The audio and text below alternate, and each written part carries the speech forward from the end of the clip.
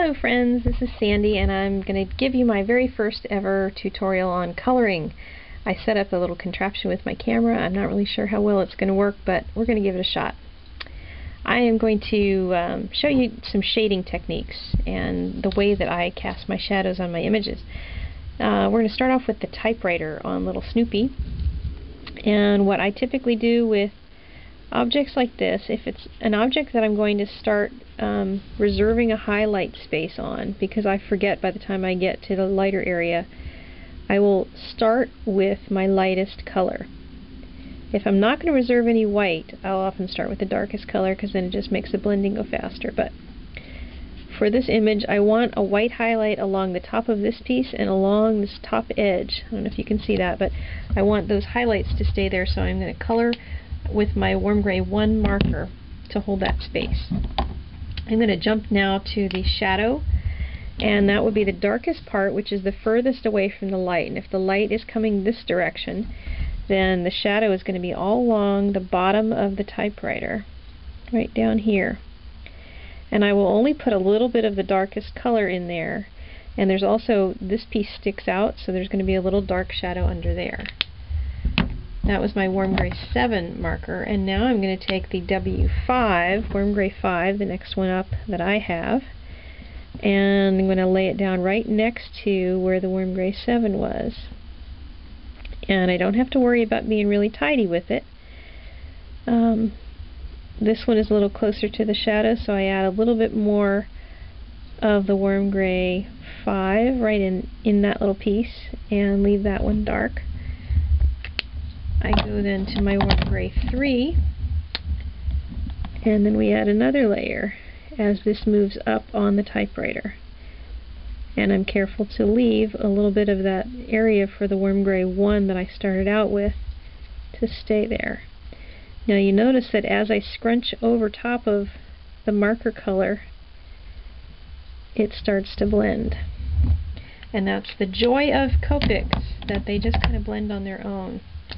So now I'm going to take that last bit of highlight and going to hang on to that white edge at the very top, but I can go over the whole thing with this and it will make a dark typewriter. Now I can go back in if I want and add some more dark color to it, because for me the typewriter isn't quite dark enough yet. And just be liberal with the color if you feel like it, you know, pretty forgiving, and then just keep blending it as you go with different shades of the same color or of a different color.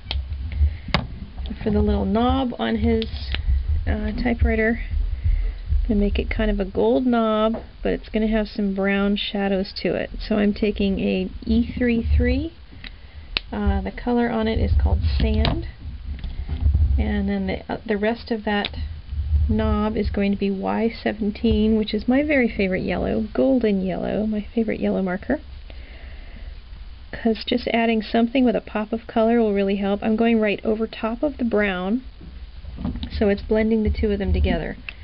And at the end, just in case this is fuzzy, I'll show you a still shot of the actual image so you can see it better in case the video camera is a little bit funky.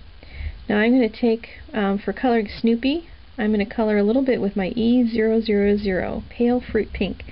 This is a sketch marker. This color, I believe, does not come in the chows, which is what I typically use. So I have a few of my markers in the sketch type.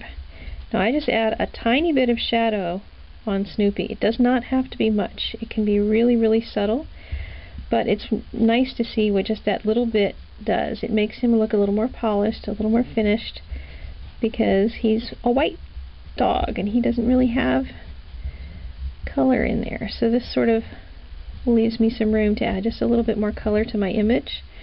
I'll add a little bit to the paper as well. I kind of like to leave, you know, to tie the image together with a little bit of common color throughout. And hopefully you'll be able to see a little bit more of the coloring I did on Snoopy when I take a still to show you. So now I want to add a little bit of ground underneath of him. And this is where people get very confused and they get all very worried about making it blend or making it look natural. I add just a little bit. You don't have to add much. It can be just a little line like that. If you use a light enough color, you don't have to use a blender on it to smush it out. This color is a little bit on the punchy side, and I kind of like it, but I'm going to go over just the edge of it to pull a little bit of color out and soften it just a tidge, because that color, and it's a B00, which is frost blue, was the blue that I used. It's just a little stronger than what I'd like for a very, very light color, because I wanted about the same color intensity as the shadow that I used in Snoopy. So there you have it. There's my image. I will try to splice in a still photo of this just in case you don't get to see it too well in this video.